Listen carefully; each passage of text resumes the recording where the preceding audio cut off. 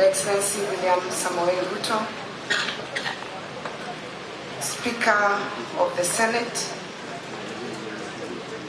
Right Honorable Ken Lusaka, CS Wamalwa, all honorable senators present, my colleague, Excellencies Governors who are here, honorable members of the National Assembly, honorable members of the county assemblies present, representatives of commissions and independent offices, representatives of government departments, development partners present, representatives of youth and special interest groups, distinguished delegates, ladies and gentlemen. Mine is to give a vote of thanks for the 3 days that we have been here.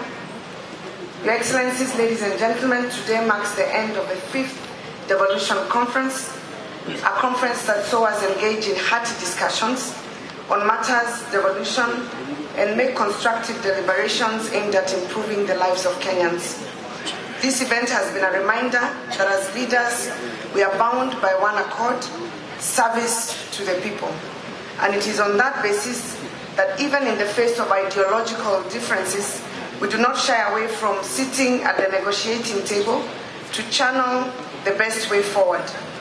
The country has witnessed the passion, commitment, and dedication that each of us has, from the presidency and the cabinet secretaries to governors, county executives, senators, members of parliament, MCAs, and development partners, and our zealous endeavor to support the Big Four agenda of providing affordable housing, universal health care, manufacturing and food security as championed by the President of the Republic of Kenya, His Excellency Uhuru Kenyatta, and His Excellency Deputy President William Ruto.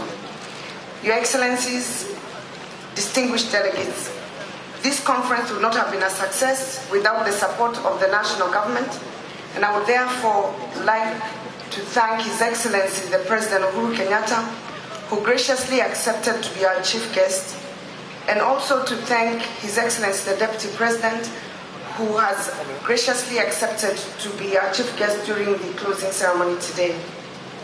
In His Excellency the President's address, he challenged all of us to put the interests of the people first and endeavor to better their living standards through impactful development projects.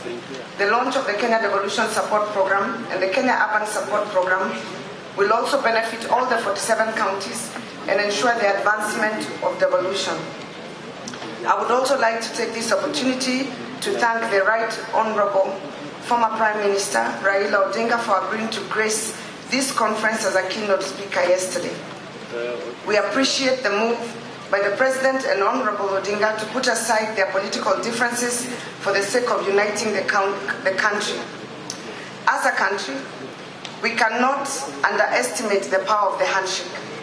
The unity talks and the eventual handshakes between His Excellency President Uhuru Kenyatta and the Right Honorable Odinga has sparked a sporadic wave of handshakes, some that we never imagined would happen, and I will not name names. I also commend the stewardship of the steering committee and my able co-chairs, Honorable Senator Irungu Kanakangata and Honorable Eugene Wamalwa, the Cabinet Secretary of Ministry of Devolution and the steering committee that organized this conference. We really appreciate the support that you have given us.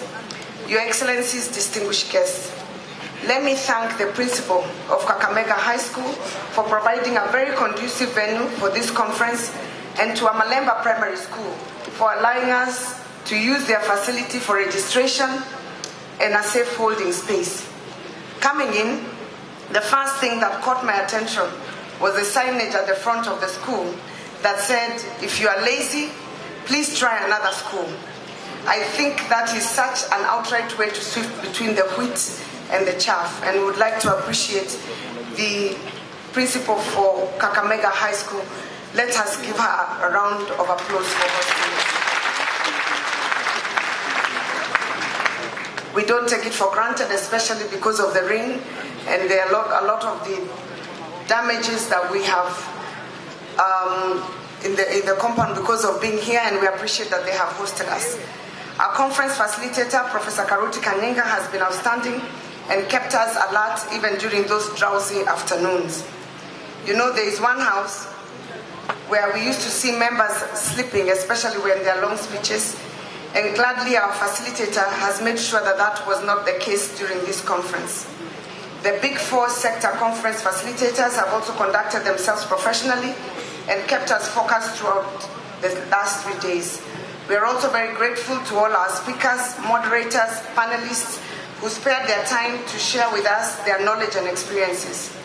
We all agree that the Multi-Agency Planning Committee, chaired by Ms. Jacqueline Mogeni, the CEO of the Council of Governors, for working tirelessly since January this year to put together this conference in record time for 4 months. Thank you, Jacqueline, and your team, and we really would like to appreciate them with a round of applause.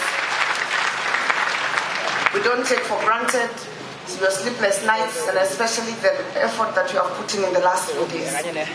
Special thanks goes to the host governor, His Excellency Waiguru for working round the clock to ensure that this conference is a success. Worth mentioning is the football matches played at the state-of-the-art Bukungu Stadium. Other than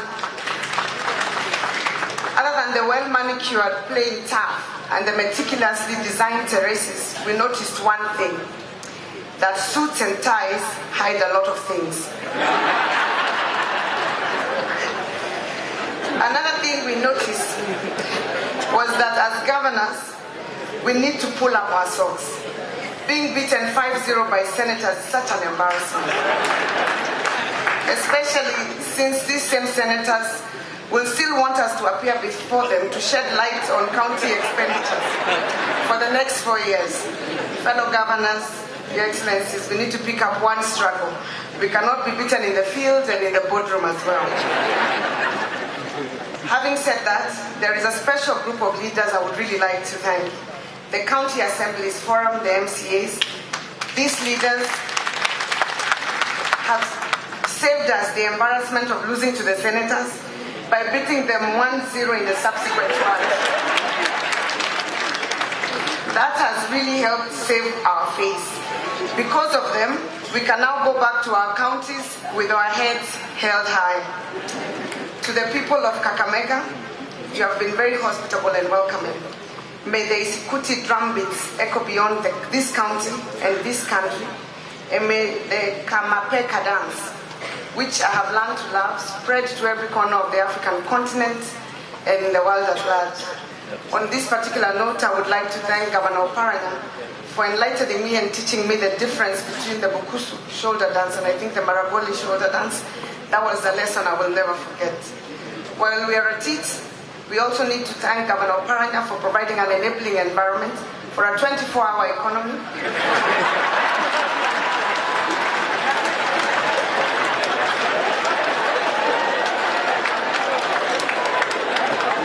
During this devolution conference,